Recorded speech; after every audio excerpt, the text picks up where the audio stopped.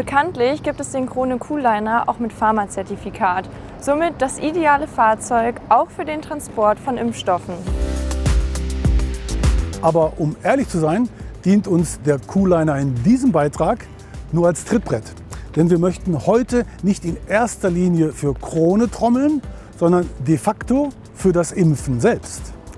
Fahrerinnen und Fahrer sind heute leider Mangelware, daher gilt es, die wir haben, durch Impfen zu schützen. Und dafür gibt es äußerst überzeugende Argumente.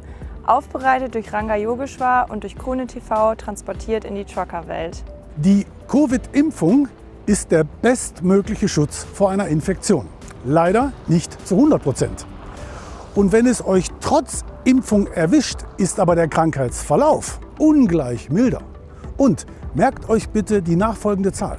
99,5% aller Todesfälle waren nicht geimpft. Wir schlagen uns derzeit mit der Delta-Variante rum und die ist deutlich ansteckender als seine Vorgänger. Die aktuellen Vakzine haben aber auch Delta gut im Griff. Das gilt hoffentlich auch für alle weiteren Varianten, ist aber leider nicht garantiert. Ergo müssen wir den Mutanten weniger Gelegenheit geben, sich verändernd zu reproduzieren. Stichwort soziale Medien.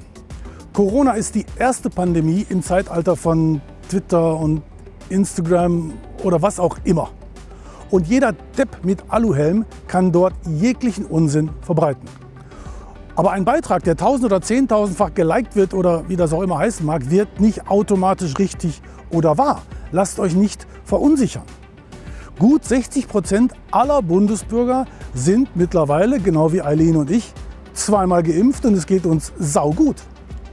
Und natürlich gibt es Nebenwirkungen wie den gern zitierten entzündeten Herzmuskel, aber den kannst du dir auch nach einem verschleppten Schnupfen einfangen. Nehmt euch bitte 8 Minuten Zeit für das komplette Video von Ranga Yogeshwar.